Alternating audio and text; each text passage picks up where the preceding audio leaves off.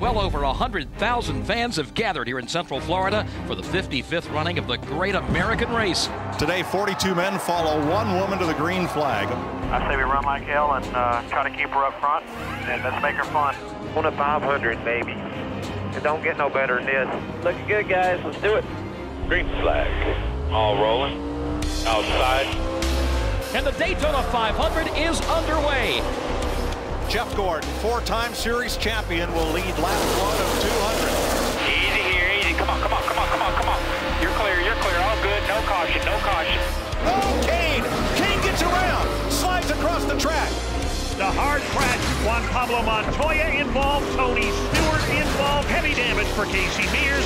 Clear, clear, clear. Big wreck in your mirror. Good move, buddy. Get any part of it. Oh, we're clean. Patrick edges ahead into turn one. Under green, fans to their feet, to the line. She's done it.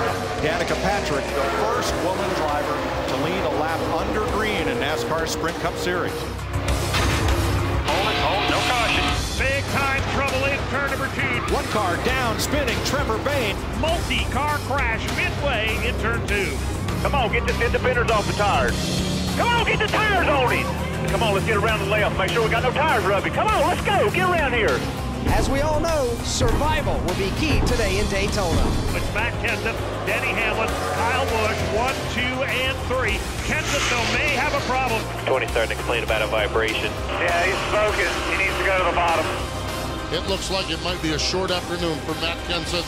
And here comes Kyle Busch to pit road. No sense of urgency here. What happened? Blew the up. What a turn of events in the Joe Gibbs Racing camp. Caution, Jeff Burton. Jeff Burton pounded off the wall here in the trioval. They're coming to the white flag in the Daytona 500. It's time to get busy. Car in the wall, hard. Turn one, no caution.